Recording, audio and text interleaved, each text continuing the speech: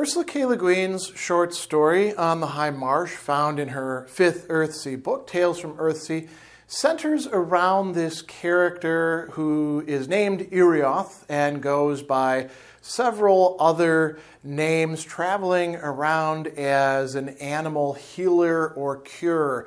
Clearly somebody possessed of power, but a little lost in the world. And we begin with him almost on the verge of getting lost, up on the mountain, and then coming into the marshlands.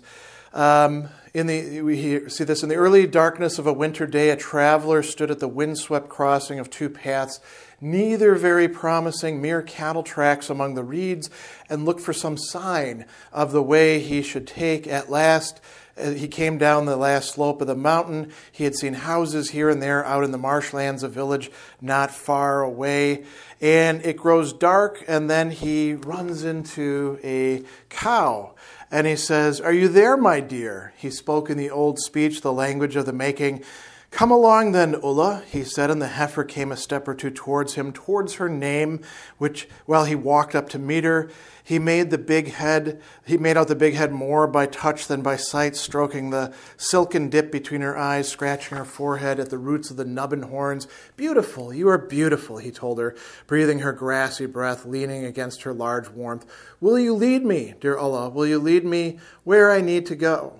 We learn one more important piece of information. He was fortunate in having met a farm heifer, not one of the roaming cattle who would have only led him deeper into the marshes. And so what do we see in this? He's somebody who can, in fact, communicate with the beasts. He speaks the old language. That means that he is a wizard, perhaps a mage, somebody of power, somebody of knowledge.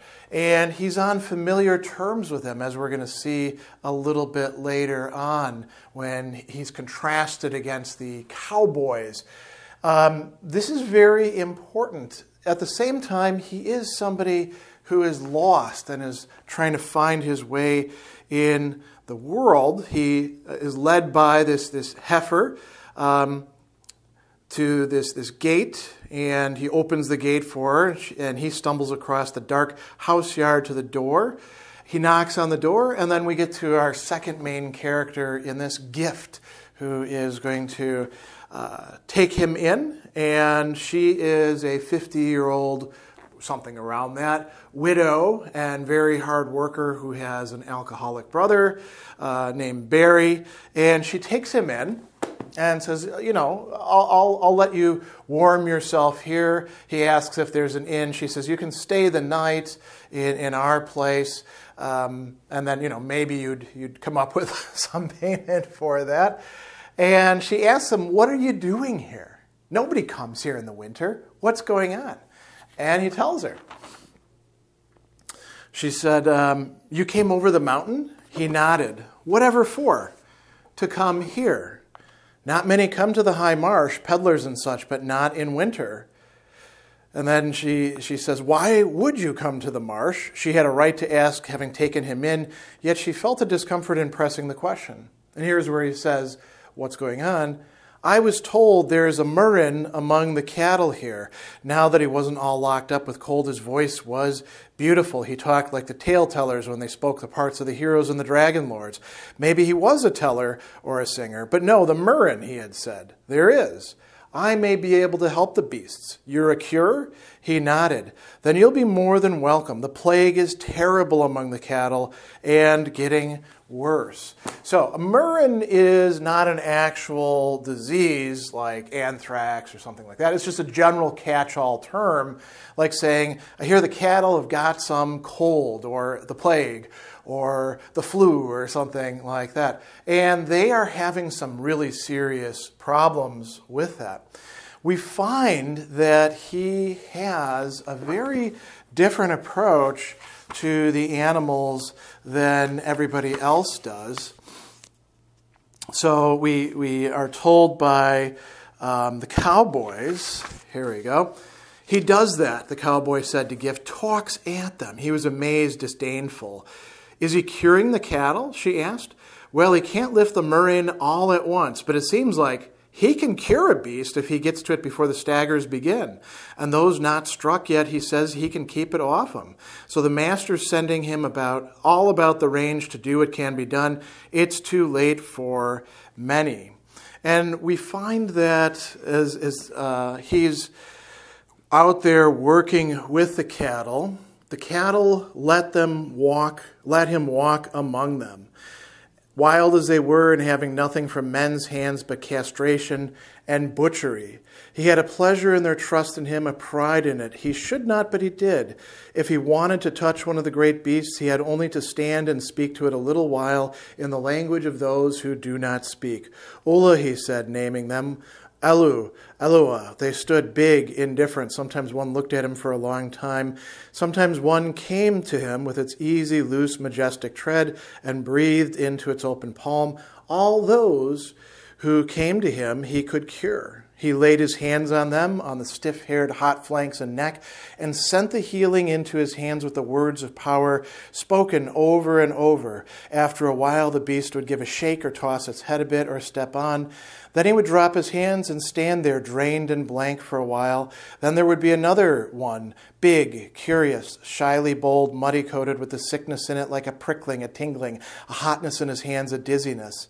Elu, he would say, and walk to the beast and lay his hands upon it until they felt cool, as if a mountain stream ran through them. So he is using magical power and knowledge to cure all of these cattle. Some that can be cured. Others, it's gone too far. He also tells the cowboys, you need to boil the water you're drinking and don't eat that tongue from that cattle who's died or you'll be dead in a year from now. So it's not just experiential knowledge of the healing itself. It's also an understanding of what is going on. So this is pretty important. He could, in fact, be a notable person in this village.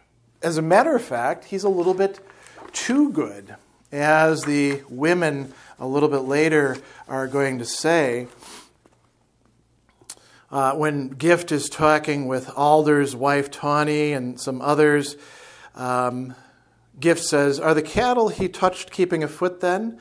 And she says, so far as we can see they are, and no new sickenings. He's a true sorcerer, Tawny, Gift said, very earnest. I know it. And then Tawny says, that's the trouble, love, and you know it. This is no place for a man like that. Whoever he is none of our business. But why did he come here? That's what you have to ask. And Gift says, to cure the beasts. So they could have a great boon from him, but they also distrust him as well because they're used to things not being well done in their little village. Irioth himself is a broken man, as we find, and not broken in a simple, single way. So there's this great passage. He was mad and she didn't know what possessed her to let him stay, yet she could not fear or distrust him. What did it matter if he was mad? He was gentle. Notice the contrast there. And he wasn't so mad as all that. Mad in patches. Mad at moments. Nothing in him was whole, not even his madness. He couldn't remember the name he had told her, and he told people in the village to call him Otak. He probably couldn't remember her name either. He always called her mistress, but maybe that was his courtesy. She called him sir in courtesy, and because neither Gully nor Otak, the two use names that he's given, seemed names well suited to him. An Otak she'd heard was a little animal with sharp teeth and no voice, but there were no such creatures on the High Marsh. She thought perhaps his talk of coming here to cure the cattle sickness was one of the mad bits. He didn't act like the curers who came by with remedies and spells and salves for the animals. But this is proven wrong when he goes out after he's starting to feel better and actually starts curing the animals. A little bit earlier in the story, as he wakes up for the first day, we read, he woke as he always did in his room in the great house. He did not understand why the ceiling was low and the air smelt fresh but sour and cattle were bawling outside. So he's used to waking up at Roke in the great house for, the school of mages, and he's this is established by great habit, you could say. He's waking up and finding himself in an unfamiliar place. And not just an unfamiliar place, as an unfamiliar person. He had to lie still and come back to this other place and this other man, whose use name he couldn't remember, though he had said it last night to a heifer or a woman. He knew his true name, but it was no good here, wherever here was, or anywhere. So every time he's waking up, he has to figure out who the hell he is and what's going on. We also find that he doesn't set a price before taking on this extensive work of healing cattle, and he really gets cheated by the cattle baron of sorts, we could say, who is out there, who gives him mere copper pennies rather than the ivory coins or counters that would have been his share. He spends 10 days out in the cold healing the cattle, going from place to place, working through the herds. And the cowboys actually leave him, his escorts, before too long. He suggests that the food will last longer if they just go on their way. And then he comes back 10 days later, totally exhausted. The book says it took him 6 more days to get through the big herds in the eastern marshes. The last 2 days he spent riding out to scattered groups of cattle that had wandered up towards the feet of the mountain. Many were not infected yet, and he could protect him. The hinny carried him bareback and made the going easy, but there was nothing left for him to eat. When he rode back to the village, he was light-headed and weak-kneed. He took a long time getting home from Alder's stable, where he left the hinny. Emmer greeted him and scolded him and tried to make him eat, but he explained that he could not eat yet. As I stayed there in the sickness in the sick fields, I felt sick. After a while, I'll be able to eat again. And this is where she asked, did you set a price? And he says, no, I didn't. Then we find a confrontation because he goes to get his money from Alder. We find a confrontation with another sorcerer because Alder actually wants him to do more work. He says, maybe you'll be looking at my yearlings over in the long pond pastures the next day or so. And Irioth says, no, Sand's herd was going down fast and I left. I'm needed there. He says, oh, no, you're not, Master Otak. While you were out on the East Range, a sorcerer curer came by, a fellow that's been here before from the South Coast, and Sand hired him. You'll work for me, and you'll be paid well. Better than copper, maybe, if the beasts fare well. And so he walks over to Sand's house, and he runs into this new sorcerer, Master Sunbright, brought up to deal with the Murren. And we have this description here. The sorcerer came out from behind San. His name was Irioth. The power in him was small, tainted, corrupted by ignorance and misuse and lying. But the jealousy in him was like a stinging fire. I've been doing business here for some 10 years, looking Irioth up and down. A man walks in from somewhere north, takes my business. Some people would quarrel with that. A quarrel of sorcerers is a bad thing. If you're a sorcerer, a man of power, that is, I am. All the good people here know that well. Irioth doesn't want a quarrel, but he's finding himself getting drawn into it. And Irioth speaks. You have to go back. As he said back, his left hand struck down on the air like a knife, and Irioth fell backward against the chair, staring. They're about to enter into a magical battle, and Irioth starts raising spells to deal with him, and then pulls back and effectively has a seizure. Gift has to come and take him back to her home and help nurse him back to health again. So the villagers shook their heads. Gift was a brave woman. There was such a thing as being too brave or brave in the wrong way or in the wrong place.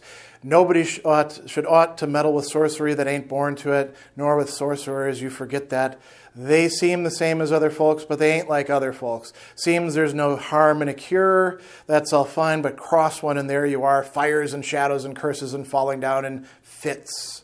So this is where we're left at about the midpoint of the story. We have Irioth, he's clearly a gifted healer, but there's something quite off about him, something mysterious, something that we can't quite place. Gift, or Emmer, thinks that he's gentle, but he was ready to do in the other sorcerer. So, who is this man? We'll find out as we move forward into the story.